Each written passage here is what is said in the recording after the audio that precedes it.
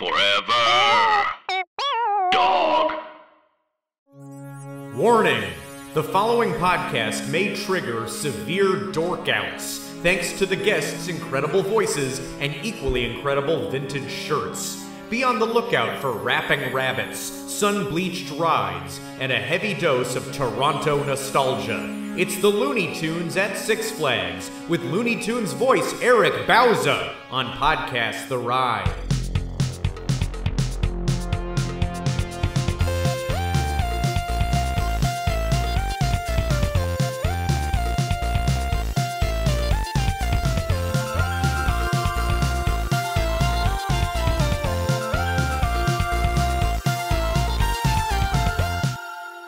Welcome to Podcast The Ride, hosted by three very good boys who are deeply uncomfortable with the phrase putty tat. I'm a frackin' varmint by the name of Scott Gardner, joined by my co-host, what a maroon, it's Mike Carlson. That's true, that is what I am, but I'm still reeling from what you said earlier. The context. When I said earlier, I mean 15 seconds ago. That was earlier than right now, yes. We'll try to avoid disgusting lewd phrases, such as that. Please. And host number 3, ain't he a stinker? It's Jason Sheridan. I've been sitting over here with bated breath to see what I was given tonight. I mean, you've said the phrase before, even not even in the context of the Looney Tunes. Oh yeah, you are the stinker of the show. And today we are talking about all things Looney Tunes, including their Six Flags Association, Bugs Bunny World at Magic Mountain, and we're doing it because we're joined by an excellent guest who he voices some of the more obscure characters in the Looney Tunes canon, just some of the, the more esoteric, the deeper cuts, such as Bugs Bunny, Daffy Duck, Porky Pig, Elmer Fudd, Marvin the Martian, Foghorn Leghorn, too many to name. It's the Emmy-winning Eric Bauza. Hello. Oh, forget about him. Do me, Daffy. It's me. Do me next. What about, am I a loser? And am I, what am I to you, Scott? The lists are arbitrary. I didn't mean to put you in any particular order. We could do it again and you could be number 1, Daffy. Oh, I see. Not good enough for an insult from you. I get it. Oh, jeez. Okay. Well, not on your radar, I see. I didn't want to insult you. I thought you seem a little touchy. I don't know. I'll just go. Come on, Daffy. Come on now. Relax. Everyone's friends here. I was gonna start off with you can do as much or as little voices as you'd like to do. You steered the ship. I am just a whore when it comes to these characters. No, I am just thankful to be here. Thank you guys. No, thank you for doing it. Again, these characters for me are who I grew up watching, and from anyone that's read an interview or seen another interview, you'll know that this was the Bible for me. Saturday mornings, it was reruns, and I guess it was the 80s, more particularly the 90s, where these characters had somewhat of a renaissance, I guess, because they were originally made in the 40s, 50s, and decades later, here they are in the 90s being, slathered over air fresheners, mud flaps, for 18-wheeler trucks.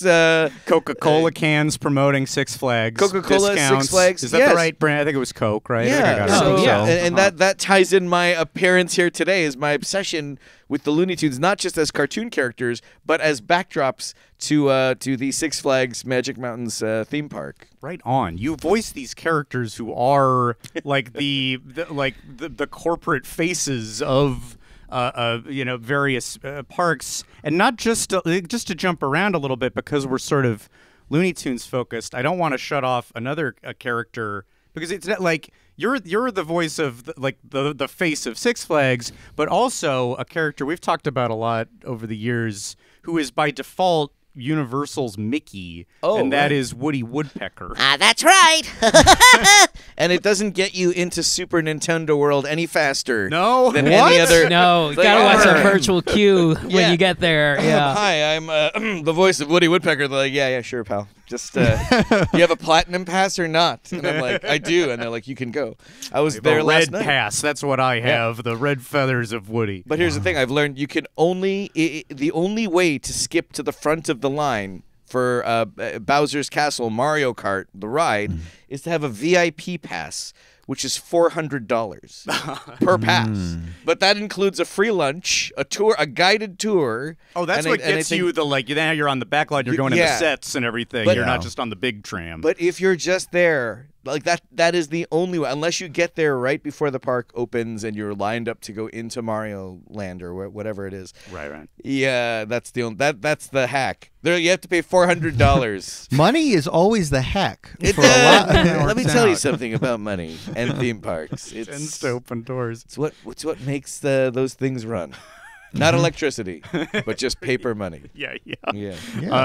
You've been a Universal fan, a theme parks fan. It seems like forever. Part of me asking you if you wanted to do this was your Instagram, which is a treasure trove of like memories of yours, and it's constantly you seemingly proving your voice nerd credentials. I feel like that you were completely the kid who loves this stuff, and now you get to do it. And how cool is that? Again, going back to the night, I ran into our colleague Kyle Mooney at Six Flags Magic Mountain. Yeah, who we both worked with on Smash Saturday morning All-Star Hits, which you were so great on. Some of our favorite voices in the whole thing. Thank you. So happy to have you. We were there because of the premiere of.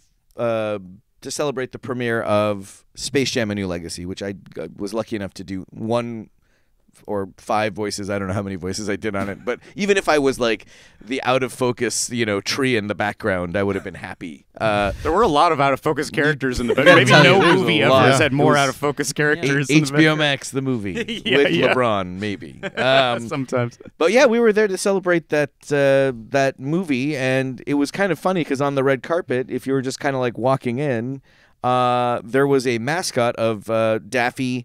But specifically for me, Sylvester. And I remember, when I first visited Los Angeles and first went to Six Flags, there's photos of me, and and I've actually I've put them together now, where it's me from like 1994 and Sylvester in Six Flags. Jeez. In 1994, and then that was like 2 years ago, or 2020, like in the thick of the pandemic. It was actually a big thing that we were even able to go to Six Flags to do this, because it was that 1 week in LA where there wasn't COVID, if you remember. They're like, hey, it's gone, let's go out and lick fire hydrants and stuff. And cut then the Six Flags padlock. Yeah, and then literally after that movie premiered, lockdown again. But I remember being on that red carpet, wanting to take that photo, knowing that photo existed in 1994 at that exact same theme park. Wow. So I had put them like side by side, so you could see how little I've grown since then. I'm still like a tiny person. But a tiny nerd. To that end, do we have that picture, Jason? I think you loaded up a photo. I loaded up, a photo. Eric, I got this blackmail on your photo, right? This is We will show this to all of our viewers. This is available on Forever Dog on the YouTube also. Well, Eric, you might be ahead of me because I see you brought a shirt, but I emailed. This might be the exact shirt that we may or may not see any minute, and if not now, we could see it later, I'm sure. If we did, the gist is, this is, I think, a picture of you were in 8th grade. Mm-hmm. Do I have that right? If the braces are correct and the laser background is correct, that was the the laser background really gives away a range of dates. That was the era. Not to date yourself, but never post a photo of you with lasers in the background, because it looks like I was like a jewel thief, like I was in a heist. Like you I was were in the middle. I was in mid heist. Oh, there it is. Look at this. Just that weird widow's peak that I have there. Oh God! Okay. The further down you go, the worse it gets. Keep going. We've seen the braces. Scroll we've seen down. The lasers. This is like it's loading on Windows in 1995. Yeah, I feel like I'm trying to download pornography in the 90s. We're just trying to get to a kid's shirt, though. We're not trying to do something weird. No, we're not trying weird. to do it. Just trying to see a 8th grader's full shirt. Yeah, if you want to scroll down a few more pixels, maybe we'll get to the juice of the photo. Or is this all? There it is. There it is. Good. Okay. Wow. God, listeners, this is a very early 90s kind of like purple pastel pattern that's extremely busy in very 90s fashion, and the pattern is primarily made up of Bugs Bunny. It's like a wild berry Pop-Tart of a shirt. It's such a good, it's like the most attractive color scheme to me because we're all growing up. We all grew up the same. This is it. That was essentially what was fashionable back in the 90s, and this was, to me, like, I saw this hanging in the the gift shops of Six Flags in the children's area, because that's the only place in Six Flags where the Looney Tunes exist. And I was like, oh my God, I'm going to get married and buried in this shirt. And I was in the 8th grade, and I knew that already. And I actually brought it with me. Wow. This is it. So this is my God. This is the shirt that predicted my future. This is the exact same shirt, and for whatever reason, this is the funny, disgusting part about it. There's a giant hole in the back where my ass might be, like I blew out a fart and ruined the garment. You know? And if this isn't gonna make the podcast even weirder, I'm going to try it on to see if it. I'm so glad we have the video component before I pass it around, so you can all get a sniff. Because that's what I was hoping that you would do. Like how you're holding it now. It feels like a holy garment of some kind. Like whoever wears it is bestowed with voice powers or something. And I commend you for holding on to it, because that would go for hundreds on Depop. This is actually the original plot of Big, but they're like, it's too weird that he wants to be the voice of Bugs Bunny when he's older. What if he just wants to be Big? And forget about the Looney Tunes element. This is what I had pitched, New Line Cinema. No, what is this? This is Looney Tunes exclusively for Six Flags, is what the label says. Can't find that on, well, not the internet at the time. You can't find that in the Warner Brothers studio store. And it says, Looney Tunes characters' names and all related indica. Isn't that... Sounds like a weed strain. Yeah. Indica and sativa are trademarks of Warner Brothers 1991. So... Oh, crazy hearing Bugs say the strains. Is he allowed? Is it okay? I'll say, you got any foghorn kush? That's what I want to know, son. Okay, here. Here, I'm gonna try this on. This is history. Am I wrong that... Does anyone else get nervous when Bugs starts talking, and like in a way where like one of the most famous people on Earth is talking to you, or am I the only one? Oh, 1,000%. No, it's not. It's great. I'm like, oh my gosh, Bugs is in the room. Yeah. Like, there's something otherworldly about it. Right. It takes me to a different place. And this is a pretty successful transfer on Eric's part so far. This looks great. Yeah, this fits. I built a time machine. I'm sure one of these buttons is going to pop. I'm going to leave the gut part of the shirt unbuttoned. This is future-proofing from clothing manufacturers in the 90s by making all things very baggy. Yeah. Okay. Big reveal. You're gonna want this again in 30 years. God. Oh my God. It looks great. It still fits, guys. If I could recreate the pose. Can we key out the red of the curtain and give you some lasers? We'll work on the post on this. Yeah. Wow. So either I was a really big 8th grader or I'm a very small man. It's either which. I'll just stop it now because all the dates I had lined up this Friday on Tinder are gone. Well, I wanted to commend you because that is something that I would buy when I was that young at a Six Flags. I would not have had the gumption to wear it both to school and on picture day. So people thought, and they still say it, they're like, why are you wearing a pajama top to picture day? They're like, what is you're an idiot. And I'm like, you'll all see. Wait till we all live through this thing called COVID-19, and then and only then after, I will be the voice of Bugs Bunny in the year 2020, I think. It's a good thing you have that shirt and not like a tougher to get voice. I don't know who else in Warner Brothers. I mean, well, I don't know. You were in the Looney Tunes, but like, you know, unless if you went to Universal and bought the same pattern but Frankenstein's, then you're just dependent on are they doing anything with the property? Is the Dark Universe up and running? Then my dream would be to be the guy in the Frankenstein outfit, and again.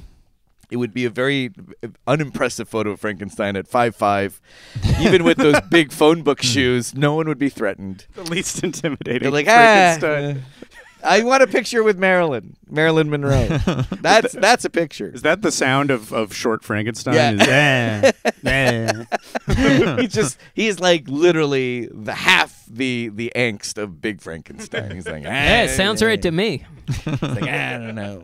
But yeah, going back to Six Flags, again, and being a kid on vacation, where your parents give you here's like a little bit of vacation. Here's your budget.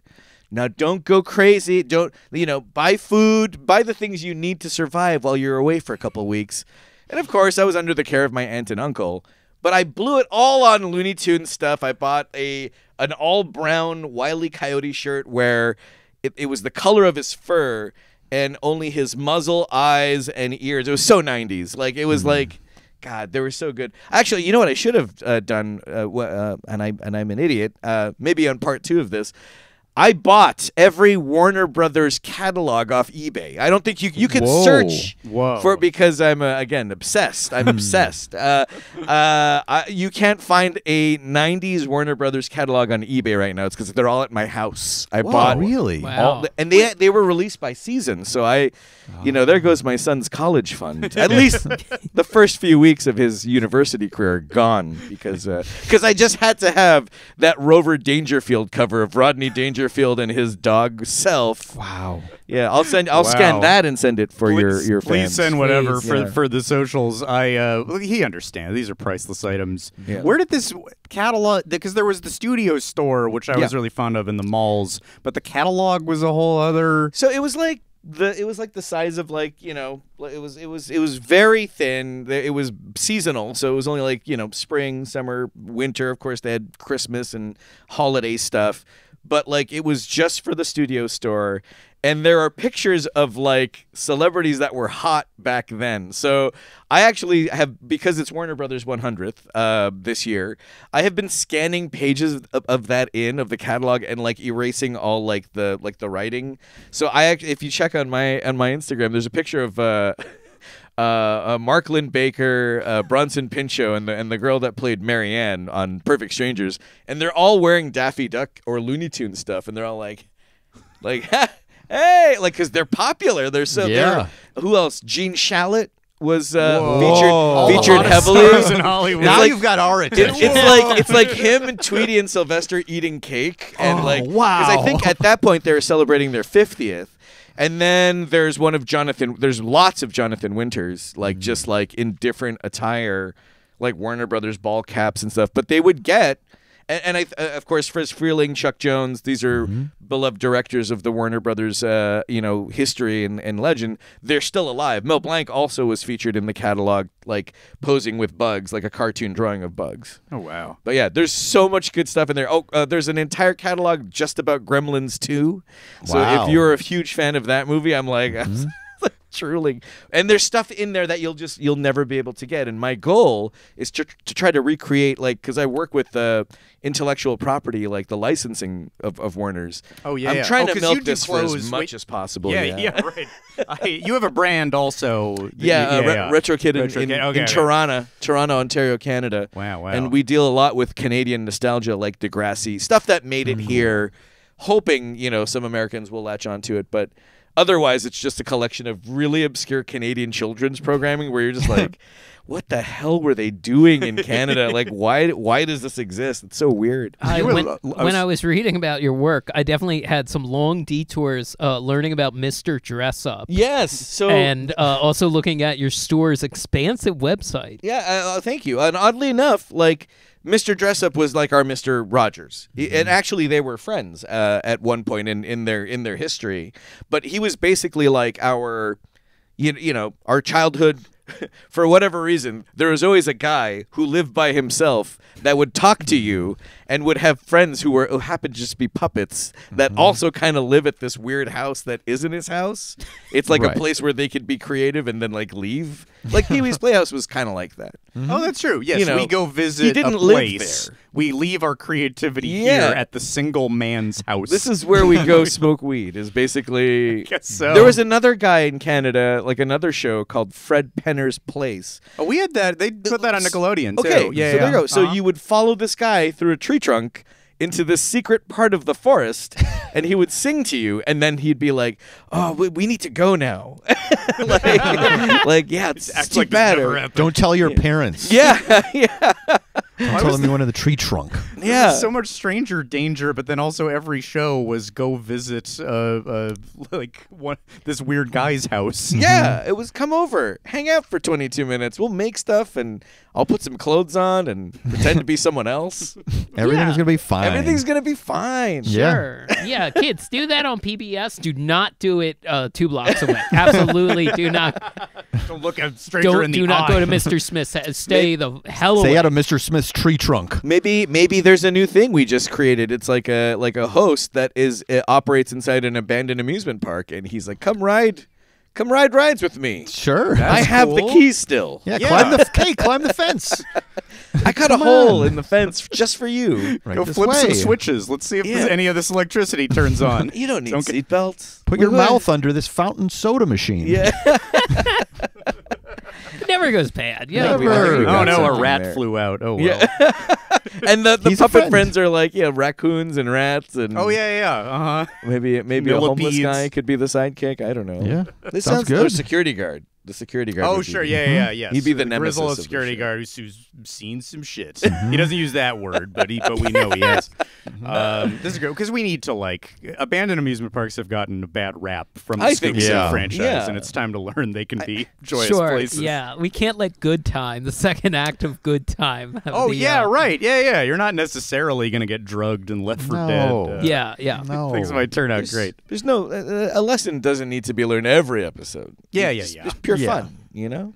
I think. Oh, it's something else to ask you about too. In terms of that Instagram stuff, I also love seeing you at the. I forgot this place existed. The building's still there, but this might have been on your L.A. sojourns. Also, that you took pictures at what was then the Hanna-Barbera Yes. headquarters, which is now I think people live there. It's an apartment There's- complex. It's that's- condos and a gym. Wow. Oh yeah, the LA man. Fitness is there. It's like a complex just below the Universal City hill. Yeah. And I totally actually until I saw your Instagram, I forgot that'd be part of the kind of the tour that my dad would take me on. Is Okay. not just Universal, but Yeah. they make the Flintstones and stuff here too. What a magical! Did it you must guys have ever been get to so, see that building while it was Not still in around? its state. No. I just thought it was an interesting building architecturally for a long time. Yes. And then a few years ago, I saw a photo of the guard stand with Yes. someone in a Yogi walk around costume in it. Yeah. there are still hints and remnants of Hanna-Barbera in that complex, in that area, like paintings of dinosaur footprints on the ground. I think there might be some murals on the wall that they are still going to keep up in memory of Hanna-Barbera. But I remember being a kid growing up in Toronto, watching Two Stupid Dogs, Powerpuff Girls, Dexter's Lab, Johnny Bravo. At the end of every episode in those 90s Hanna-Barbera, before they became Cartoon Network, there would be a voice going, "Send all your fan mail to 26555 Cahuenga Boulevard." And I was like, Cahuenga Boulevard? I was like, that's a weird name. And I remember, I felt so bad for my uncle, who's no longer with us, but he never had kids, and every time I visited, I was always like, "Take me here now!" I need to see this place now. And Cahuenga, the Yeah. most magical place in the city. and, you're probably in your mid 40s, almost 50, and this stupid kid comes from Canada and he's demanding you take me to these places, and sure enough he did. He was also the uncle too, by the way, that would send me clips and clippings of LA Times newspaper in the entertainment section, Little Mermaid breaks box office, dollar. He was the one that encouraged me to be in animation. Wow. So that's what he gets. He gets a kid that's obsessed. So he, in fact, did drive me to Hanna-Barbera. It was the weekend, so it was closed. I did take pictures outside of this building, and now it's a gym, and it's kind of sad, but at the same time, I've managed to work and make friends with people that were inside of that building. People that could tell me stories about hearing, like people like Mel Blanc or Don Messick, who was the original voice of Scooby. Like the walls were paper thin. Like if someone was getting in trouble, you could hear someone arguing like like 4 offices away, and just weird stuff. And I'm talking about like Frank Welker, who's still a living legend, still with us. Yeah. He is literally half of IMDb. If you look him up, he was like all the Gremlins. Megatron. Yeah, he's done so many voices and everything, but now he is Scooby-Doo and is still Freddie Jones from that. He still does it. He still does it. Oh my Still does god, it. we got him on Smash. It was unbelievable. You did? Couldn't believe it. Yeah. It's just through like it didn't even get to see him. It was like I don't think we even had the Zoom window. It was like a scratchy bad connection. But which then you're like, are we gonna be able to understand this? And then like that voice comes booming through. Like I think we'll be fine. That's so great. I'm glad that he was. It just makes it Crazy. that much more authentic that you got Frank in there. That was the thought. Was like, yeah, we're doing this full '80s '90s tribute. What better way to make it authentic than getting like the people from then, like because those vocal qualities you recognize instantly, but yourself included, because we thought of you right away because you are the new version of that, Oh, thanks, Doc. I bet you say that to all your guests who voice Bugs Bunny. Yeah. This is so sad. I'm doing the voice and I'm wearing the shirt. Nothing. This is like Oh my insane. No, God. it's not. It's Kidding, we're blown away. This is like this will be the nerdiest episode on ARPA. We'll yeah. just I be- want to say I want to start being like, thank you, Bugs, so much for all you've done. That's at the core of I think all of us. You're welcome, Doc. You're doing just fine. Look, Hey. you got your own show. There's lights and a stage and a so- couch. Thank it's you, Bugs. it's amazing. That's He all I does- ever wanted. It's the most encouraging note we've got in years. Can I ask a question? Do you do the Wile intelligent Wile? Yes, Wile E. Coyote, super genius. Mm-hmm. Yeah, I've only ever done it like maybe like once or twice, maybe for like an app video game on your phone. Oh, wow. And it was literally like, here's 5 things that he said. Right. Just say them. But yeah, Mel Blanc's like normal voice print is very difficult to kind of get, because he had a very rich smoked at 9 a.m. butted out at 9 p.m. Probably unfiltered. We did have to ask you to put out your unfiltered Yes, I was like- Chesterfields when we started recording. When you saw me, I was like like sucking on a rain-drizzled cigarette outside. I was like, "Is it time to go in?" He's like, "Oh man, he's gotta gross." build my voice up. Yeah, Get the pipes. If I don't smoke these, I just sound like a woman. Yeah, I sound like my mom. You powered through a couple packs that we started. Yeah. In terms of that Mel Blanc stuff, you must just know, beyond that you do so many of his voices, you must just like understand the general ecosystem of him pretty well. That his regular, what's closest to his regular voice, and then what's furthest. I kind of call it the House of Mel Blanc, and it's like some characters live in the attic, so if I'm doing Tweety, it's almost the same voice as Bugs, but Bugs is like maybe like a step down here. So Tweety, I'll do a self-pitch. Like it's up here, and you kind of have to talk like a baby. So all the L's and W's and all that stuff. like you can't say granny. He always says Dwanny, with a D. Dwanny, that putty tat's trying to chase me. And then they'll pitch that up. And then Bugs, I kind of ask them, Or maybe suggest maybe not to pitch that up at all, because there's again something so weird, almost like Jack Mercer doing Popeye, where it's like, yoo-hoo olive oil, I brung you some flowers, and yoo-hoo olive oil, I brung you some flowers. it's like it's this high pitch and kind of low voice mixed together. And I think that's kind of like Bugs. It's almost like This kind of higher pitched nasally Brooklyn Bronx accent thing that he does, and but you could still hear that grit to his voice. Now, Sylvester and Daffy are the same voice. By the way, you'll never use this mic again. This is like, I'll probably have to buy this mic. Sylvester's like here, right? He's that big floppy cat that's trying to eat that bird. I'm gonna eat that yellow canary if it's the last thing I do. That one got to me so much more than I thought it would. I'm excited about all of these, but I didn't think that one was going to hit me so hard. But that's so cool. Sylvester is the same voice that he did for Daffy, but they would take this and speed it up. They'd pitch it up. And when I do Daffy, I'm doing what we remember Daffy as how he sounds, which to me is Richard Dreyfuss with a lisp. That's all it is. Okay. Whoa, Mayor way Vaughn, in. what we're dealing with here is a perfect eating machine. yeah. All he wants to do is eat people and make little baby sharks. Yeah, like that's what whenever I hear Whoa. Daffy, I think about like Richard Dreyfuss. Jeez, I Um, never would have made that connection. That's insane. And then Pepe Le Pew, I say he is in the basement for other reasons as well. He is a pervert, and we keep him there. Stays down there, chirp. the best. But he is in the same range, I say, as Foghorn Leghorn. So if you take that same bassy type voice and do French and then do Southern, it's in the, I say, in the same. Pay attention, Scott. I'm talking here. with you. Yeah. But anyways, that's kind of like the Ferris wheel of characters, I guess. God, do you like visualize that too? When are you sort of like spatially kind of like to Kind go to of. those places? Yeah, I mean, and also when we record, I'm not doing the back and forth between characters. I'm kind of like, if I'm like when we do Bugs Bunny Builders, I'll do Tweety first, then I'll do Daffy, and then to separate Tweety from Bugs, I'll do Daffy in the middle.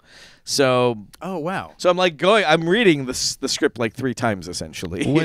When you were a kid, were you like doing it analytically, or did you just do it pretty well, and then as you got older, you like got the extra? I think it's the same answer for every kid growing up. It's like it just sounds like a kid doing it, right? It sounds Sure. like worried parents going, "What's wrong with him?"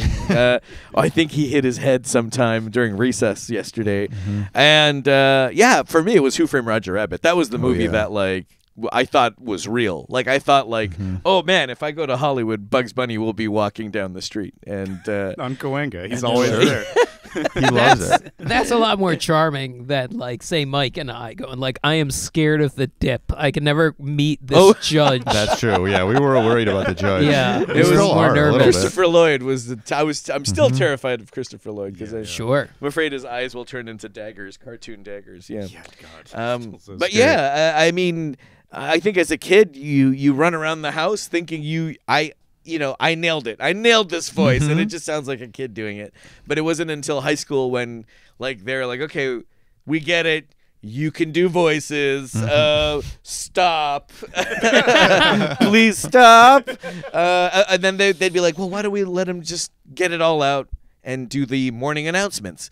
So Whoa. they like let me go on the PA system. I could have said anything. I could have done awful things, but I took that as a way, a creative outlet, and the teachers were so nice. And yeah, Cardinal Newman High School is where I went. It's at this place in Scarborough where I grew up, which is where they filmed The Love Guru. Mike Myers really? hits Oh, wow. The Love Guru. Very That- recently talked about on We this just show. talked about Probably, Really? Probably a lot. Well, that whole scene at the end where they're dancing, they're doing the whole Bollywood number. It was done in Scarborough. Like my Wow, high school. really? If you just look up, my high school was right there Whoa. where they were dancing. Yeah. Now wow, I'm that's- really impressed. now I'm telling you, I live like 1 block over from Mike Myers Way, which is actually just because they named a street after him. I'm from Scarborough. It's like Jim Carrey was from Scarborough, or worked and lived in Scarborough. John Candy went to high school at Neil McNeil. It's like an all boys high school.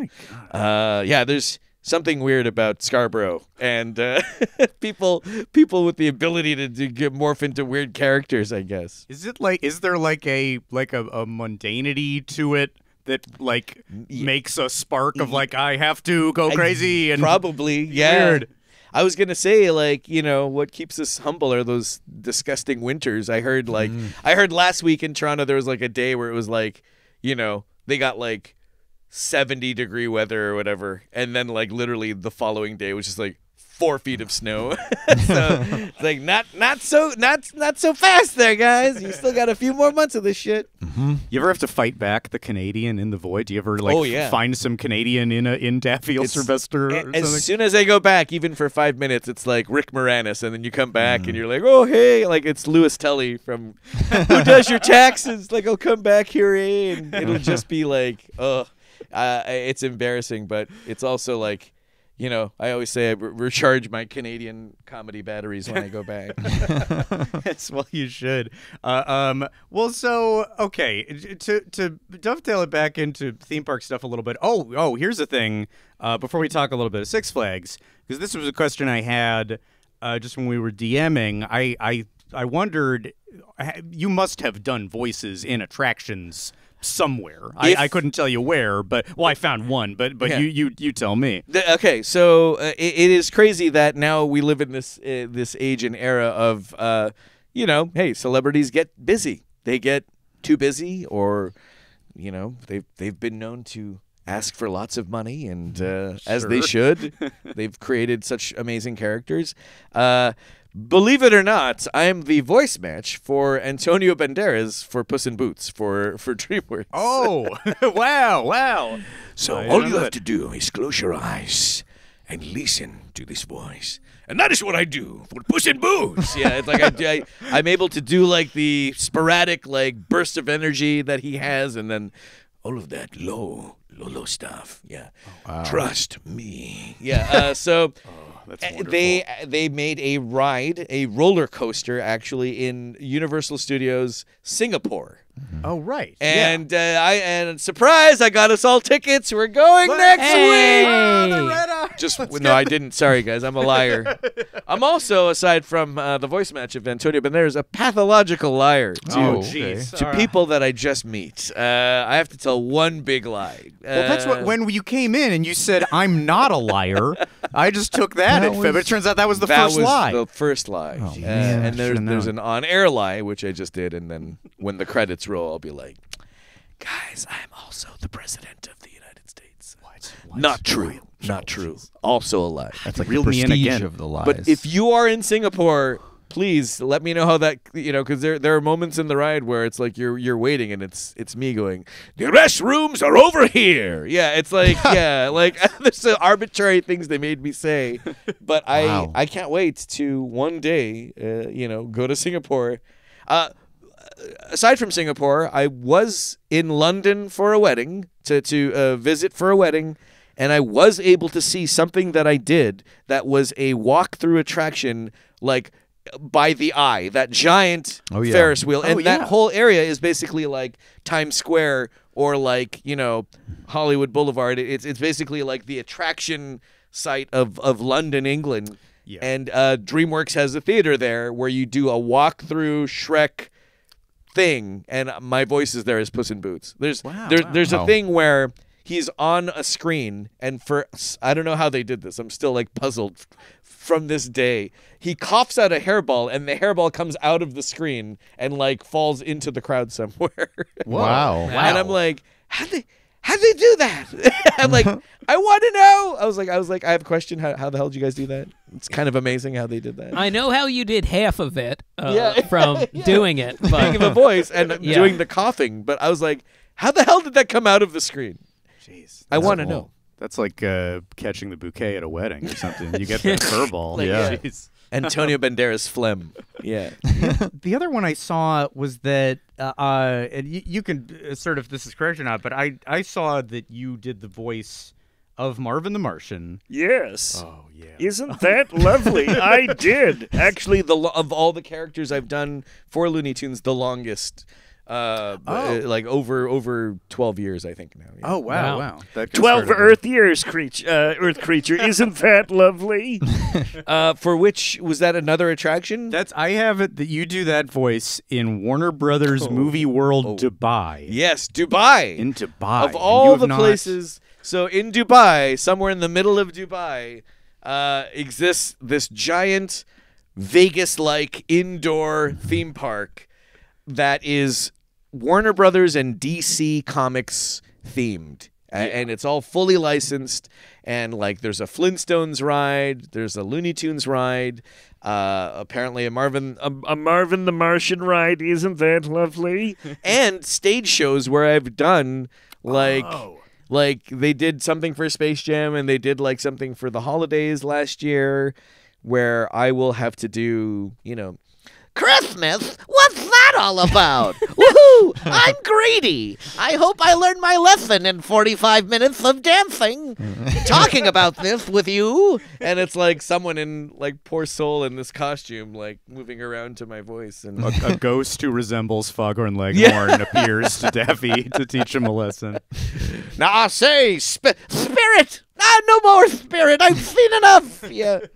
I get it. I'm an asshole.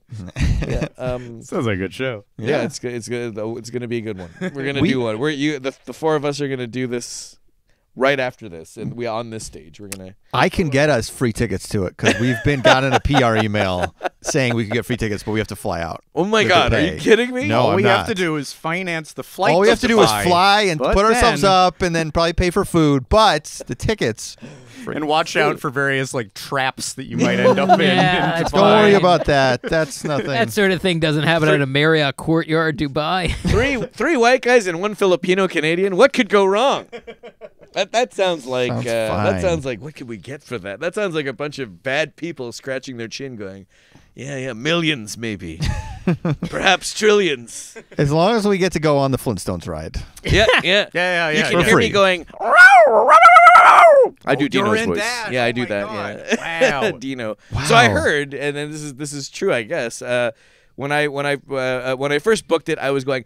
I was barking out, and very famed voice director Andrea Romano, who worked with Mel Blanc while he was still alive, she said, "Are you doing what Mel did?" And I was like, "What's that?" And she's like, "He inhaled when he barked, like to get that like higher No. pitch."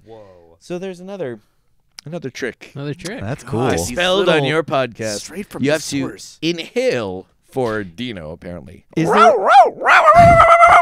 Yeah. So cool. is there a Mel voice you can't do? Oh man. Have you gone through his whole IMDb and gone? I have to check them all off the list.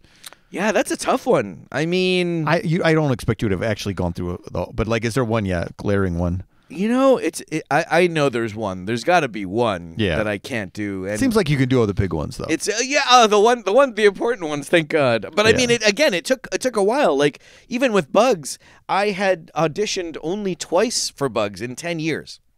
Wow. They only ever asked people to audition for him in the better part of a decade since I've been working with Warner Brothers, and that just goes to show how often they want to. I call it the shaking of the ant farm. You know, it's like this crew of people build this thing, and then like another crew comes in and goes, and it's all gone, and they're like, we're gonna do it our way. Yeah.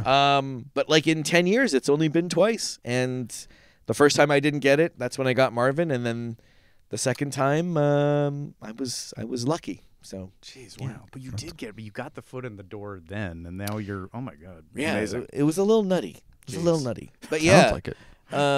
But even further, I also want to talk a little bit about bringing it back to theme parks. Yes, please. Growing up in Toronto, Yeah. we have Canada's Wonderland. Oh, I was wondering. I've Which- never gotten it. I've always been curious. It's insane. And again, I think for most East Coast and Midwest parks, they had license to use the Hanna-Barbera characters in the 90s. And I'm Okay. thinking about King's something. Was there, you guys know? Well, King's Dominion and King's Island both Yes. had them. Yeah. Yes. So We King's feel like we Dominion- did an episode once. I think like 35 theme parks have had the Flintstones over the okay, years. so really- and then weird shady RV parks in Arizona. it's just all over the. Whoever wants it, you can grab the Flintstones. all the meth you could the biggest Yeah. meth capitals. Yabba dabba doo. All the meth you can yabba dabba do. Yeah, all the meth you could yabba dabba do. I'm telling you, man. Hey, Fred. I'm grinding my teeth too much. Oh God. But yeah, Dino breathe in when he inhales meth. Yeah. That was like the best time of my life growing up as a kid in Toronto, going to what they called their kids section was Hanna-Barbera Land. So you would have Bedrock mini golf. You would have like this, the carousel that had all the Hanna-Barbera characters. I'm pretty sure there was like again that the drive-in that they had in Flintstones where you could get like a Bronto burger. I think there was a jet. There was Scooby-Doo's Ghoster Coaster, which was awesome, and it was like it felt like you were in the cartoon. It felt like this ride was going to fall apart at any minute, which is half of the fear of being on this coaster. Like we're gonna sue Scoob. Like I'm gonna break my neck. Like Whiplash, man. Yeah. Like is my nose bleeding? Yeah, I can't feel my legs. Yeah. But yeah, it was unbelievable that this place existed. And the one thing that scared me the most about it was not the rides or anything about it. There was a person in a costume that was Jabberjaw, the giant shark. As a child, I was terrified of this character. Something scary about a giant cartoon shark that sounds like Curly from the Three Stooges. Like that, I don't know about you, but scares the shit out of me. You had me at giant. That's plenty for me. I don't any other details. Shark, that's just icing on the A cake. cartoon shark. Maybe because my parents let me watch Jaws, and that's where my love for Richard Dreyfuss comes from. Oh, sure, yeah. The like general production value at that park, are things a little rickety? What is the like overall? So I mean, I've been there recently, Canada's Wonderland, and they're good. They've held up. They still have some of the classic rides, but have gotten rid of a lot. They had this really great ride there called the Bat, and it was kind of like, it's almost like similar to the Mummy, where you do the ride one way and then you do it backwards and go like the complete opposite way, like. But if you were standing like right in front of it, it looks like a bat. It looks like physically it looked like a bat. They called it the Bat. I remember Skyrider was a stand-up roller coaster. You'd be standing up completely, and it would do like a full loop, which was insane. Mike likes those. That's Riddler I style. like Riddler's Revenge. Yeah. Oh yeah, I remember that when that first came out. I think I was here because that was when Jim Carrey was the Riddler, right? That was like the big thing. Those are the days. The Great Canadian Mindbuster. That was like, I believe, like a giant wooden roller coaster. And I remember this one. This was a great one. Top Gun, the ride. So the ride based off of, even before Top Gun Maverick came out. This was like. This is the real sequel to Top Gun, if I may say. You got to go on the sequel. Yeah. Oh yeah. But like it was the first roller coaster where your legs were like hanging like this. Right. And I remember people were freaking out because if you're a tall gentleman, they actually did a test where they put like a tall mannequin on the ride, and I think like at some point in the ride, like the leg had like gone off, and it's like, oh my God, we have to make adjustments. Oh God. We didn't compensate for tall people. So, are there no tall characters in Top Gun? There were no. Tom is short. Are they all? Is that the secret? Well, Goose was a little tall, but we all know what happened to him. You know? Tom doesn't let an actor be taller than him in Not a movie. at all. Yeah. Not at all. Or else. Yeah, that's right. Yeah. Kaput. On the end of like questionable production value for attractions, if that you can imagine, that phrase is taking me to Six Flags. Yes. Let's dive a little into. Let's go back. The Six Flags, because you mentioned you do frequent this place with your son, the Bugs Bunny World, like the kids area at Magic Mountain. You're fond of this place. It's as if the place was not touched from the 90s. The characters and everything that is part of everything. Sun died, sun damaged, like nothing is different in that place. And if there is, it might just be the entrance signs or the exit signs. But essentially everything is untouched. Pepe Le Pew is still there, even though he's somewhat of a character, again, that they like to sweep under the carpet. But you don't sweep anything under the carpet when you don't have the budget for new signs. Like, or brooms. Yeah. You're like, what do you mean we got to take that apart? That would require a wrench and a screwdriver. And we do not have that, sir. Yeah. Flags Corporation does You not. You could take your politically incorrect characters and shove them, because we're not doing anything. I'm part of the local union 905. Yeah. Yeah. This is not Magic Mountain, but I was looking up other Looney Tunes rides. This is a Six Flags Great America. Yes. There's some attraction. I don't know what type of attraction, but it's called Pepe Le Pew's Peak. which is I just don't like to hear the word peak after. I don't want to think about any peak that Pepe Le Oh, it's Pew his is. widow's peak. It's just like you give him a haircut. That's the case. Fine. Yeah. It's a little barber shop for all the yeah. kids who want to get their hair done like Pepe Le Pew. That is the All right, style. that's fine. If you walk into any Supercuts, you can ask for the Pepe Le Pepe's Pew's Peak. peak. Well, they try. I mean, look, they tried roller coaster cuts, and it just didn't stick. Oh yeah, that's right. Yeah, Six that- Flags did briefly in malls had a haircut, kids haircut brand where you like kids don't like getting their haircut. You know what we do? We put footage of roller coasters in front of them. Oh my god, That'll be fine. that This What? business will not fall apart in a matter of a year and a half. Six Flags. Yeah, Six Flags roller coaster cuts. We did an episode on our Patreon. That's insane. Yeah. Did not work. Didn't if you can work. imagine. Did it not? Did it spawn? Like, I need a T-shirt of that. I need. Oh, there might be. Oh, yeah, Oh. that should be in your They collection had for kids sure. parties and stuff there too, so I'm sure there were things like that out there. Yeah, haircut, kids' haircut party. You know, you would have a party at the haircut. We all did it. We all did had it. Guys, It was the 90s. If everyone in the 4th grade, attention! I got a party this Friday. Don't cut your hair. Just come to my party. Kids would show up to school on Monday, and not half the class has their hair cut, and everyone else would feel like shit. Yeah. Can you imagine being the only kid with the hair over the ears, going, "Hey, where'd you guys go? That you all got haircuts? I wasn't invited to this haircut party." Nowhere lawnmower accident. You were all separate lawnmower accidents. Let's not Blades talk about really this anymore. fly. Yeah. In terms of like what I did now, for sure it is like a has not changed in forever kind of land, but I haven't taken my son there, but I'm tempted to, just because like for all the stuff that Universal and Disney have, they don't really have just the little dopey land with all the kids With all the rides. kids stuff. Is it nice in that from that perspective? It is, because like, again, well, my son is turning 7. Last night we were at Super Nintendo World. just last night, wow. We have platinum passes. We go like anytime between 3 and 6. If there's nothing to do with your super hyper kid, you take him to Universal. You run around. You grab a Simpsons donut and you go home. Whoa. Oh, Homer, those Simpsons donuts are full of cholesterol.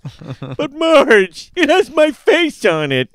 Yeah. You do, though. You've been doing those, too. Oh, They've just I've been been listing doing the all old of names them. in the credits, and Yeah, it's been you for years. Yeah, it's just me. Dan Castellaneta is not a real person. He's, Oh wow, It's an amalgamation. that's true. That's not a lie. He's another Simpsons character. No, Matt Groening created those people. No. Yeah, I have much respect to that again. Oh, yeah. Krusty Land. How could Sure. that's another subject you could talk about forever. But yeah. But yeah, having a kid, it's limited, right? You can't bring your kid onto every ride, except for the fact that I brought him. And it took me 3 times to measure that he was tall enough to ride the Mummy. He's He's turning 7, so he's a 6-year-old, and I brought him on the Mummy, and I'm like, this could be good or really bad. He could probably burst out into tears, throw up all over everyone, freak out, die possibly. But we did it anyway, you know. I took him on. And he wanted to go on it again. And I'm like, Yeah. Daddy is cheap. He did not buy the Ultra Platinum, which allows you to go over and over again. It's the one and done, and we have to go home now. And he was so pissed. He was like, fuck you, Dad, you fucking asshole. No, he didn't say that. But he felt it. Like, he didn't say it, but I felt it. And Verbally abusive son. but the Harry Potter roller coaster at Universal, you can take your 6-year-old on that. And I think that the Harry Potter ride, the half motion simulation, half like roller coaster thing, which is terrifying, by the way. Because it has like those giant ghosts in there and the big spiders. Yes, they get to me every time. I know exactly where they are, and they're terrifying. Coming. The giant tree that looks like a 2-headed penis. That There is swings at you. phallic arms for that tree. Yeah. Yeah, I'm like, come on, guys. I don't need that. Come on. Just being punched by giant bendy penises. Yeah. It's a weird nightmare you have. Yeah. Leave that in your nightmares. Harry, look out for the giant penis tree. Harry, look out. Don't use your magic indoors. It's basic. It's Hans. It's Hans from from Yeah. Oh yeah. Now I have a gun. Ho, ho, ho. Just shift the accent barely, and then you got it. And you got it. Oh man. I'm thinking. I'm just trying to think of like details or like if you've done some of this stuff at. Oh well, that was one question I had. Was that I was like, wait a minute, has Eric ever done a voice in any of these shows? And then when you said no, I don't think this place has changed in many decades. Right. I'm like, yeah, you were probably not recording new VO for any any stage shows at the Carrot Club Theater. Yeah, at that time, I was just a kid. But even now, they don't really have any of those in the theme park, and it makes me sad that they don't. Excuse me, or that they don't have any like old ongoing announcements in the park where you could hear the character voices. Yeah, absolutely. Like there is actually a little area in that in the Bugs Bunny world, Bugs Bunny and Friends world, or whatever it is, where it is like, I guess the equivalent of. It's like the equivalent of American Gladiators for children, where it's like you have like these like air-powered like funk, like these like guns that fire like foam balls and like a ball pit, and it's like this whole obstacle course. Oh, one of those like indoor foam play. Yeah. But again, and it has slides. It's like a jungle gym. And it's a lot of fun for kids, and I'm always like 2 bottles of Purell like at any given moment. I'm like, oh god, he's gonna get something, and I'm gonna get something. But there's no voices in it. There's no characters like on a cheesy speaker going, "Be very, very careful not to fall over there." Like there's none of that. Go to the Johnny Rockets. Any character of your choice, COVID protocols being scarily said by a Looney Tune over the loudspeaker. It would be Porky, right? Because like he could never get through it, and you'd be like, "What do we do?"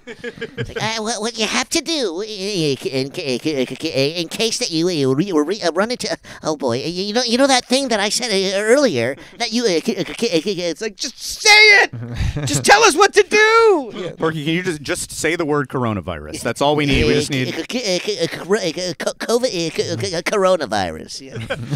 Yeah. We can chop the beginning, right? We'll just use the okay. Right, we got what we usable. Yeah. Now where you do see characters is in commercials, and I wanted to like play a couple clips for you guys and get your thoughts on the Merrick. Jordan, if you can play the clip.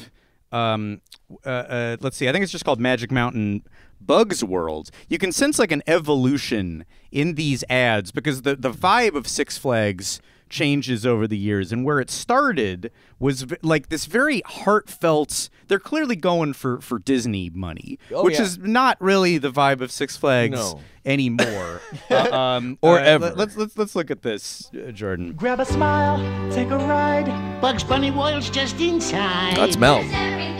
It is Mel? Yeah, Bugs sounds a little old in that clip. Tag along, join the show. I say you're old enough to go. Made just for you. Hold my hand, hang on tight. Let yourself run free. The smile. It's what the world should be. It's what the world should be.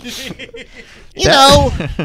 That really sounded like Bugs' grandfather in that clip, though. That was probably towards the end of his career and late 80s. The end of his life. 89 was when he passed away. Was his last? Am I wrong about this? Was his last role Heathcliff? Do you know that? Yeah, I think it was. Yeah, I think it was. It was Heathcliff. He was Heathcliff. Yeah, it was like not Garfield. Right. Yes. Yeah. It was the other orange Garfield, cat. but not. Heathcliff. Yes. Yeah. Incredibly heartfelt, right? And then we start getting into the evolution of it. Jordan, the next clip is called "Great America Bugs Birthday." If we have this, and I'm curious if this is something I'm curious if you've ever had to do as any of the characters, which is rap. Can we play this clip? Hey, it's my birthday party at Great America. Oh, that's now, Jeff don't Bergman. be late. Wow. Hey, my name is Bugs, and I'm here to say we're gonna celebrate my birthday. At Great America, we'll have a ball. So many rides, we'll ride them all. Make a splash, take a stand, and that new coaster's really grand. That's the gist of it. That's insane that you can tell it's a Jeff Bergman. Wow. So he was the first guy to do voice Bugs Bunny after Mel Blanc passed away. It was Jeff Bergman in his prime. He was probably like late 20s, early 30s. Wow. And out the gate, one of the best voice matches, I think, in history. One of my heroes. Oh, and wow. I've gotten to work with him, even in the capacity where I'm voicing Bugs and he's voicing Elmer. And just a great guy. A super nice guy, super talented guy. And he actually voiced Bugs in Space Jam: A New Legacy. I had just got cast as Bugs for Looney Tunes cartoons. But in Space Jam: A New Legacy, speaking of rap, I was... Daffy? I say Foghorn Leghorn, Elmer Fudd, Marvin the Martian, And Porky. and for that I had to do a rap, which was When people hear the name Daffy, all they're thinking of duck. When they hear algae, which is Algae Rhythm. Algae Rhythm, Yes, we of know. course. all Don they're Cheadle. thinking is yuck. I got LeBron and Bugs. For who should I fear? The best tune squad in over 25 years? You want to be king of the web? Well, that's neat. Here you go. You can start by massaging my web feet. Oh, Wow. whoa. and then Porky had to rap, and it was insane because when they asked me to do it, and it was funny because it was a gag that they actually they're trying to throw it out, but the director Malcolm, he really wanted it in, and they asked me to do this rap because it just wasn't working. They had other people performing this rap, and it wasn't working. And I go, there's something wrong with how this is. Being from Toronto, we all think we're Drake over there. So I was like, hey man, this isn't lining up. Something's off a little. And I'm like, is the rap longer? Was it written to be longer? And they were like, actually, yes, it was. And I'm like, give me the full rap, and then once you guys have that, you'll be able to line it up or edit it down to as however short you want it. Right. But as of now, I can't make this work if this isn't lining up. I'm sorry. Because my rap demands are so out of reach, and they gave me the full rap. We did it, and it got back into the film. And it was like the whole joke was that Porky was able to rap without stuttering. that's the only thing is that he The only thing he can do. was rap without stuttering. That was the whole joke. And I'm trying to remember that rap, and it was. Seems like this is a part of the job. Ever since the '90s, if you're doing these voices, you're rapping. You have to You rap. have to. As soon as they've invented that shirt with Taz and Bugs wearing the jeans backwards, Yes. that doomed the characters forever. That they have to be. There's a hip hop element to these characters that needs to exist. Were you excited when Taz shirts became because you were probably wearing them when you were young? Oh, and I then was. Now it's had this whole You know who's still wearing them is Kyle. Kyle Moon. Oh yeah, Kyle, that's what I was like- thinking. Shout out to Kyle. I believe I may have gifted him some modern stuff, but I think he just Oh, wow. goes straight for the vintage. He Yeah. loves the vintage stuff. Oh, great collection. Absolutely. If you're looking to get Kyle a holiday present this year, make sure it is not modern. Make sure it is from it has to say 1994 on it or something. and make sure Eric has not already purchased it on eBay. if Eric There's probably a hasn't good chance that I might have it. demolished You're in the a bidding fields. war. Yeah, it's probably for the against two. you. Here is one more thing in terms of modern influences creeping into the characters. That there are a few I was thinking about playing, but I think the one I want to see, I'm going to give it away what it is, which is Hips Don't Lie. Oh my God! This no. is, I don't think it's Magic Mountain. I think it's another six. It might be Georgia, possibly. Can we see Hips Don't Lie, Jordan? the Shakira song. Mm-hmm. Oh no! Oh yeah. I never really knew that you could dance like this. You make a rabbit want to speak Spanish. Make a rabbit want to speak Spanish. Shake it, Lola. Oh, baby, when you talk like that, you make a bunny go mad. So he People trying to figure out who it is. Stage.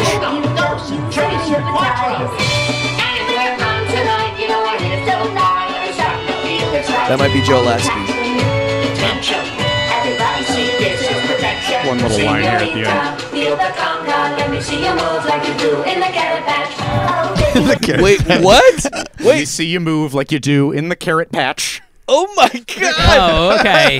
Because the rabbits. I feel me like check you'd it. remember if you did that one. Yeah. Let me see the way you move like we do in... I'm trying to fit some lyrics here, uncomfortably. That don't rhyme.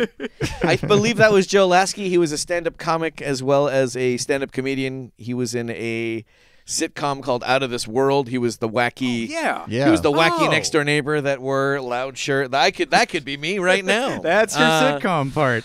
But he was also the voice of Plucky Duck in Tiny Toons. Oh, And, sure, man. and- Did you grow up with that too? I think we're probably all big Tiny Toons. He eventually voiced Daffy. And Bugs talking about hips don't lie. And that's the weird thing too, is that I could do other people's Bugses. So wait, how does this work? Like that, like impressions of other people doing. Right. Oh, so talking about hip hop, Billy West, the voice of Bugs for Space Jam with Michael Jordan. Yeah. On that soundtrack, there is a track on there called "Buggin'." And yes, I know Buggin'. And it's you do. I do. I swear. Most excited about Spit. And it is like written by Sean Carter on the album, aka Jay-Z. He did not want to be credited as Jay-Z. Using his God-given name on that one, Yeah. Who does Bugs Bunny money? I'll give you some time to get more carrots every time I rhyme. Can a mouse Man, write this? I swear to you, I know Buggin'. We used to listen to Buggin' like playing N64. It's really? Yes. Of course. Yeah. Of course. Wow. Playing GoldenEye, blasting Buggin', eating Cheetos for dinner. Yeah. That was the life. Wow, I haven't thought about Buggin' in years. Yeah. I play it. If you call me right now, it's my ringtone. Yeah, no, it's not. It's not. Wait, what's Billy West versus Joe Alaska, or like any of them in terms of like how can you spot the differences? For whatever reason, when Billy did that voice, like when he sang on Buggin', it just sounded to me the most like Bugs like anyone has ever gotten close to it. It just within that song though, for whatever reason, I don't know what they did to it, what they treated his voice, but there was something so good about his performance in that song. And then I don't know, I feel like Bergman was the most accurate and came close to all the characters across the board. Like his Daffy is insanely good. His Yosemite is like amazing. In his prime, out the gate, like right when he started. And then Joe Alaskey kind of had his own version of these characters. But again, what ties them all together for me, and then there was Greg Burson who did Bugs Bunny in the Super Bowl commercials before Space Jam. So there was a 1992 Hey Jordan and Air Jordan. Oh yeah. He was the one that was like Yes. it was like a bunch of jocks, antagonizing Bugs. And then the 2 years later they did. It was so popular. They got my money. I bought the shoes and the shirt. They made another Super Bowl commercial in 1994 where it was Bugs versus Bugs and Jordan versus Marvin the Martian, because Marvin, of course, steals all the Air Jordans on Earth. So he steals them all. And then 2 years after that is when Space Jam came out, which I think was too late. Yeah, I feel like it was 2 years too late. Had it come out like literally the year after, I don't know. Joe Pytka was the one who directed those commercials, and I thought did an amazing job. Bringing those characters into the. It wasn't Hips Don't Lie. It's the way you move in the carrot patch. The choreographers of that show are the new Joe Pytka. I'm telling you. Unfortunately, that will be burned into my memory forever. Thank you for that. Can I ask a quick general voice actor question? Because I know you go very hard. We like all these guys, like Thurl Ravenscroft and stuff. Do you have like who are your guys? Yes. That's the question. Definitely. We can finally ask that. I was gonna say, like, if it's not Mel Blanc, then for me it's Don Messick again. He was like the voice of Papa Smurf, Scooby Doo. I believe he did Scrappy Doo as well.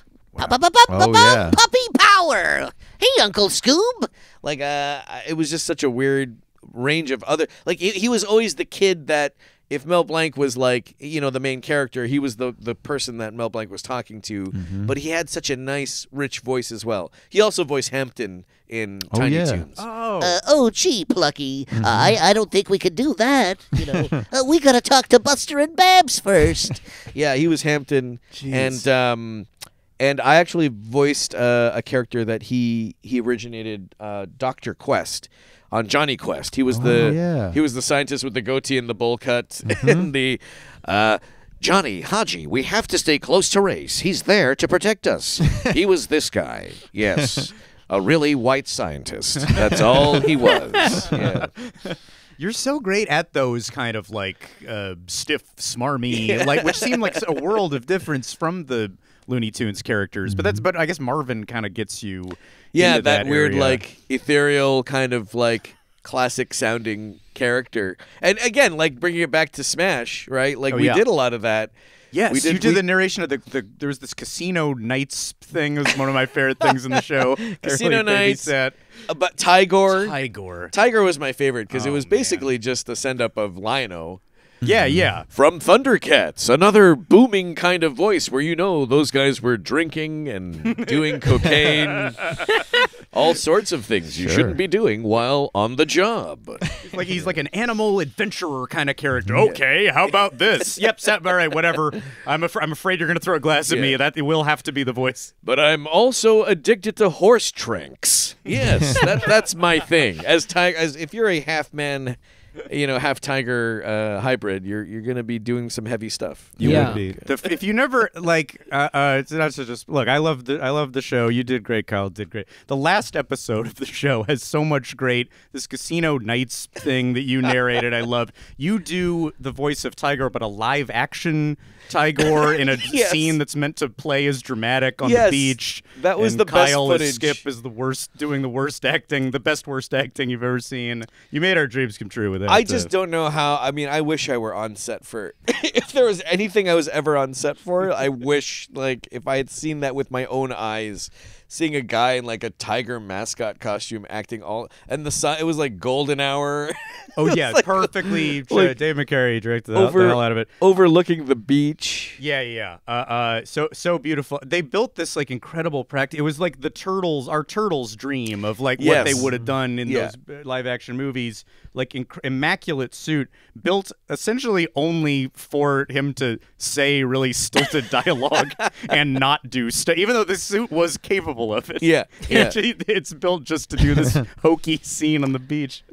It was perfect, and again, it's one of those things where you're like, man, if that ever had like another season or another celebration of that show, to do like a live theme park version of all those those characters in the rides and stuff. We would have gone into some theme park territory. Hips don't lie with those characters. Yes, we could have. Well, it's an alternate universe. Yeah, that's had true. to make Right, up an alternate universe Shakira, Sure. and an alternate alternate body parts that also don't lie. A lot of things don't lie. Sure. I know you got to go, Eric. There's just one more clip, just as a fun little thing on the way out, and to see if you can name the voices on this one. This is Daffy centric. I think Daffy carries this one pretty well. I just listed it as birthday song. This is from Australia. This is a live show that they put all of in like a souvenir video that you could buy. And I was pretty delighted by this. A souvenir video you could buy of Daffy's birthday. Of like everything you could do at the theme park. Which talking about Warner Brothers stuff, this was this crazy. They had a Batman Returns dark ride, simulator ride that they filmed on the set. Like the sets were still up, and then they ran a camera through it. What? Like so, it really does feel like being in a Burton. It's like the closest to a Burton ride. Imagine the ride was you're having a close conversation with Danny DeVito as the Penguin, and all that purple mouth juice is splashing on your face. the black blood. He's on the verge of an orgasm and he's spewing black blood. Yeah. That's basically That's the ride. That's the Batman Returns experience. Like, what is it? And you put your face through this hole, and it's Danny DeVito on the other side going, wah, wah, wah, wah. I can be mayor. Yeah. I want to fuck the cat. It's Oswald Cobblepot. And then I'm doing the same. I'm doing my Sumner Redstone voice. I don't have a lot of vocal range, but I think those are two that are good to pair together. if you have a whole demo reel of just Sumner Redstone, I believe you got the Great. part. I'm the only Sumner Redstone in the biz. That's Although I true. figured out he's from Boston. Actually, the real voice, I need to get a little Boston in there. So that's my personal homework. Hold on, to it's figure out. Hollywood calling. What's that? You got the part. Yes. By even thinking about it at all, I'm the only Sumner out there. in the animated Sumner Redstone show that's coming soon. Little Sumner adventure. Little Sumner. Yeah, little Sumner Rising. Sumner babies. Yeah, Sumner babies. Not all his God. illegitimate babies. Hey, it's my Oh wait, birthday okay. party So at not. Great Oh, America. confusingly, Now, don't be Jordan. late. I'm sorry. Hey, my This is name another is birthday Bugs, song and I'm that's a here to rap. say we're gonna Oh, celebrate no more, another there's more one. rap. Do you have another birthday file? I could not have made this more confusing. It's a birthday song that you might. You might know by a certain Each popular character has their own group. birthday song. Well, of course. I say it's me, Foghorn, and I'm here to say. Wait, still not this one. Oh no. It's always a gosh. character, and they're here to say. That is how. Did I send you this one? That is I how a didn't. bunch of lame writers thought rap was for. My well, name they is still Tweety, and I'm so here to many say. years. for so many years. You have to Look, say. they were let out of it. They were up to their eyes in horse tranks. You know. Yeah, right. Well, If they I were on didn't tranks send too. it, do you also? Here's an alternate one. Do you have the clip called "This Is Where Bugs Lives"? Okay, great. Let's do that one because this also in charting the Six Flags Bugs advertising evolution. This you can tell is kind of late '90s, early 2000s. They got to get a little hip. They got to. I don't want to say what it reminds me of. It's an odd song to me. The second House Party movie with Kid and Play? Exactly. Those are the vibes I was getting. Six Flags is the only one with this Oh my god, that ride is still there. This is where Bugs lives. Rides and rides with Mom and Dad. The greatest time you ever had. This is where Bugs Brand new everything. Looks nicer. Me and you find so much to ride and do. This is where That's still there. Bugs' house. Bugs lives. If you go in there now, it's like the most. It's like being on the set of Seven. It's like, yeah, this is definitely a crime scene, and it's Bugs' house, and there's like one like sofa, like one seat, one fridge, and then there's like a hole where like actual sunlight comes through, and I feel like you're in like. I'm just waiting for like Morgan Freeman to be like, Don't open the box. Whatever you do, do not open the box. Fill the room with air freshener so they wouldn't be onto the bad smell. yeah, yeah. Smells like dead rabbit in here. I'll tell you, hips don't lie. Yeah, I'm telling you, man. Go there now. Go there tomorrow. You'll probably see me there. You'll see. See Bugs' weird little room. We'll have to do an episode on just the room. Why don't we Just do the an episode where we go and film it? Yeah, That's the only thing. That's the next possible. If there was a sequel to this episode, we might have to do that. I mean, of course, with our phones and not tell anyone that we're doing that there. But I think nobody would. Yeah, we could bring a no one full would camera care, crew. right? I don't think. Yeah, they're not looking out too. Like a too heavily. 50-person shoot, I think it would I be think fine. You could get away with recording an entire podcast in that little Bugs Bunny room. I think so. Maybe that's the next. That's the way we have to. That's the only way we can top this is doing it in his house. If there's room for 4 people in there, Yeah. that I'm not Sure. sure about. If one of the employees like kind of tries to figure out what's going on, we just go, "Hey, get out of here!" And they go, "All right." Hey, weren't you just vaping in here, kid? You can't do that. Slip him a 50. Slip them a 50 or a vape cartridge, A vape cartridge. and then they'll be on their way. Live from Pepe Le Pew's Peak. It is the podcast. we the can't ride. record there. No. Yeah. Eric, this has been an absolute blast. I'm thrilled to say, Eric Bauza, you survived podcast The Ride. I would go again. That's the in the words of Yay. my son. Can we do this again? Oh, that's Screw- right. F you, Dad. I can't believe you're not letting me ride the Mummy twice. Sorry, Ultra Platinum Podcast The Ride Yeah. Pass only. That's how. Yeah. Sorry, being the voice of a Woody Woodpecker doesn't matter, son. Yeah, the insult to injury is that your son had to be mad for the 15, 20-minute escalator ride back to the upper that's lot. awkward. It was hell. It was hell. Yeah. Yeah. It was hell. But guys, thank you so much for having me on. I had a great time reminiscing and talking about friggin' theme parks and rides and again how they predict the future sometimes, like Tom Hanks in Big. Yeah. This is a magical garment. Thank you for bringing it. I hope some of the magic, I don't know, unfurls onto us somehow. Yeah, no, or I lose it in this episode, and I lose tomorrow. They tell me I'm fired. No. Hey, incendiary remember that things. fame and fortune contract that you signed the other day? It's gone. It's rescinded. It got rained on. Let's exit through the gift shop. Is there anything you'd like to plug? Just my appearance on this show. That's it. This is what's Wow. happening right Watch now. this show right now. God damn it! And if you just finished listening, send it to your friends. Oh, Wow, yeah. Listen to it that's again. a really good plug. That's Yeah, not a that's plug that nice. we do. That's thoughtful, and we should incorporate it. I He know, could have savvy. plugged Bugs' house. He could have done it, but this is very nice. That's Yeah. what Canadians do. You know. Oh, that's right. Well, we I appreciate sense that. the Nice. politeness and the sweetness that I appreciate. The only real way to end it is Yeah, that's all, folks. I was gonna ask, Yeah. and then you did. Oh, jeez. All right. Thanks, everybody. Bye. Forever Dog. This has been a Forever Dog production. Executive produced by Mike Carlson, Jason Sheridan, Scott Gardner, Brett Boehm, Joe Cilio, and Alex Ramsey. For more original podcasts, please visit foreverdogpodcasts.com and subscribe to our shows on Apple Podcasts, Spotify, or wherever you get your podcasts. Keep up with the latest Forever Dog news by following us on Twitter and Instagram @ForeverDogTeam and liking our page on Facebook.